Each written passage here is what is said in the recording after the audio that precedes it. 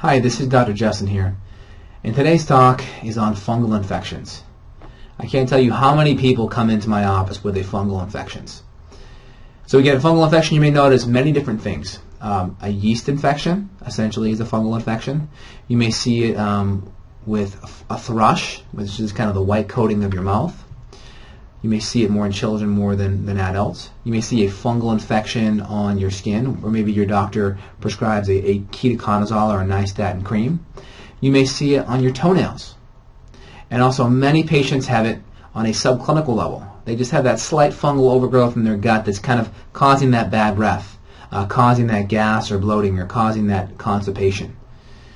Now, you probably have a fungal infection, one, if you were drinking bad coffee. Coffee is known to be loaded with mycotoxins or fungus.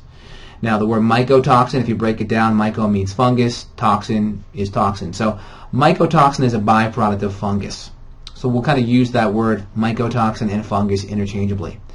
So again, the biggest foods that contain mycotoxins, coffee. Coffee is a really big one. Especially if we have coffee beans that are grown in a more moist environment, that moisture allows growth for that fungus to kind of just go wild. Second is peanut butter. Peanut butter is actually loaded with a toxin known as aflatoxin, which is a kind of mold, and a mold kind of fits under that overarching brand of fungus. Myself, 5 years ago, cutting peanut butter out of my diet, my macronutrients staying the same, so I didn't touch my carbs, my fats, or my proteins, or my calories, or exercise. Nothing else changed. Just cutting peanuts out, I was able to lose 5 to 10 pounds. Amazing.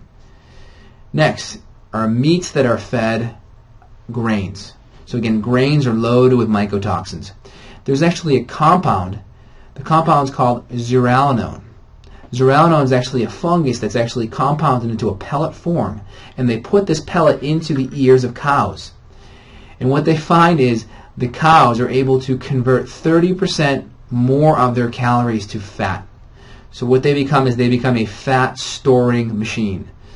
So what the literature is showing with fungus and these different toxins, it's actually slowing the thyroid, and it's causing the body to essentially store this more as fat versus send it to the mitochondria to get burned. The next thing, a study came across my desk just recently showing that organic chlorines or organochlorines, these are just conventional pesticides that are found in foods, they are actually shown to be higher in people with an increased fat mass. So there's a correlation between people that are fatter and having more of these pesticides and toxins in their body. So this is an interesting relationship. So it would be a good idea to cut pesticides out of your foods. In other words, eat organic.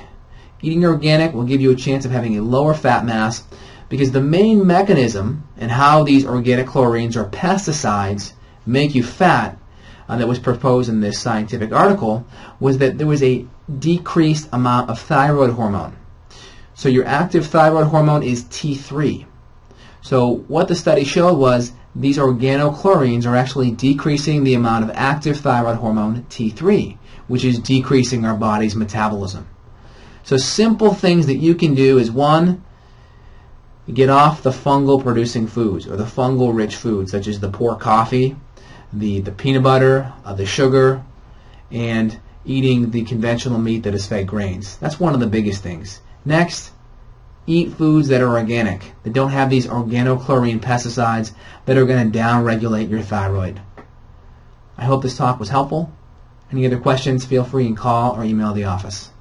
Thanks. Have a great day.